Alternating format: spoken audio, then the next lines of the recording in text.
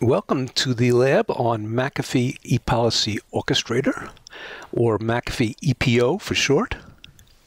The general purpose, as we discussed in the lecture, is to administer your antivirus protection for a large enterprise.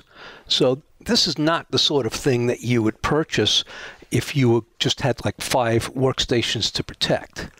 Now, I worked for a company a couple of years back where I was the security admin, and I did use ePolicy Orchestrator to administer our antivirus, and I was responsible for about 1,200 workstations in about 50 different offices. So a tool like this is certainly necessary.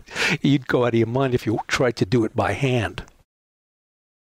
So if we look at the components, it says it has these major functions: manages and deploys products, enforce policies on your endpoints, distributes McAfee software, including new products, upgrades, and patches, and reports on your enterprise network security. So essentially that's everything you need to do to make sure that all of your workstations are protected. Not only workstations, actually it can do servers.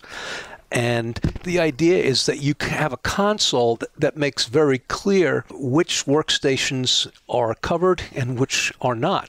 You can divide them into groups, and you can look at them individually and get a view as to what's going on in terms of what workstations are covered, which ones are not. Do you have the latest signatures downloaded, etc. So let's look at the diagram here, and it kind of gives you an idea. So first of all, if you look at this EPO server here, this is McAfee's website right here, and you have a server inside your building that's going to be talking to that. So it obviously has to keep pulling the signatures and updates from there. And here you have a SQL database which you can use, which obviously is going to make sense because you're going to be pulling a lot of data to be stored. So you might want to put that on a SQL database. Here is your web console. This is where the admin is going to sit to see all the workstations and to see what's been, what you have downloaded, etc. That's browser-based, so you can pretty much see this from anywhere. And if you look right here, you have agent handlers. So what does that mean is you have an agent that's going to be installed on every workstation that you need to have your antivirus on. That agent is what feeds the data to your console so you can see the status of each individual workstation.